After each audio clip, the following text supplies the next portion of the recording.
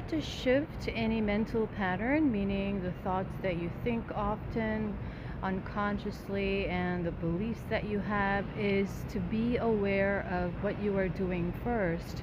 And when you are in awareness, what happens is you're getting back to your driver's seat. So you are driving now by redirecting where you want to head instead of randomly meeting obstacles and hitting it and feeling like a victim, as if that obstacle is causing me harm and putting me in this unpleasant, stressful situation. The awareness is key. So in order to shift your negative pattern, one way to do that is to realize whenever you are talking about what you are dissatisfied with compared to your expectations.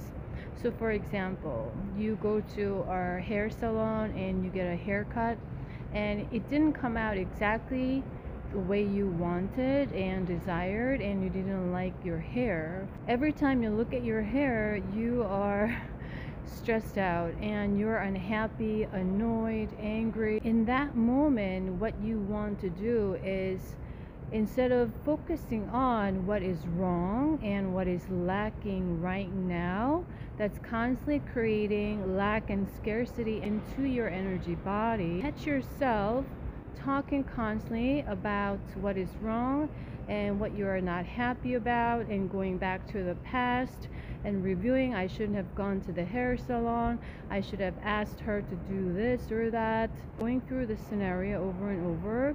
Instead, stop there and shift your focus on abundance, meaning what you are grateful for right now, and accept this hair, meaning you are surrendering to what is happening or what happened.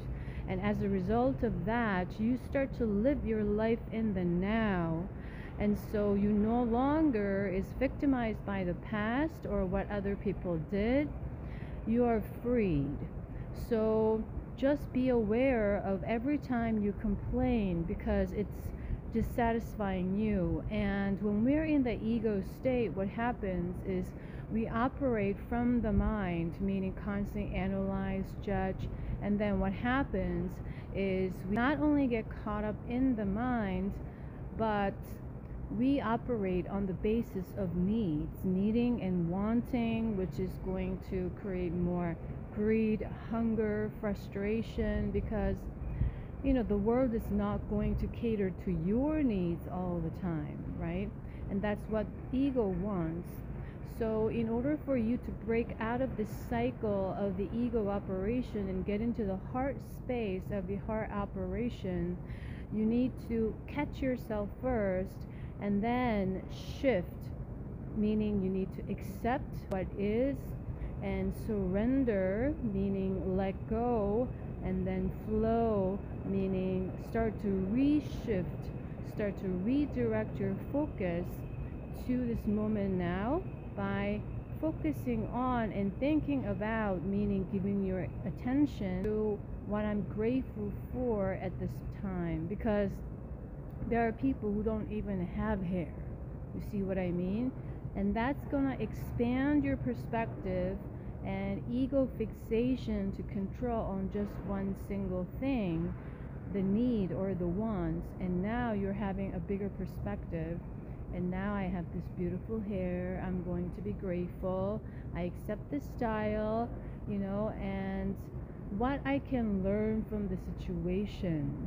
That's what you're going to focus on. And next time when you choose something, or when you decide to communicate something, you are going to have that in mind, and you're going to explore different ways. And that's how you can get out and shift out and redirect your focus in order to create new thinking pattern and habit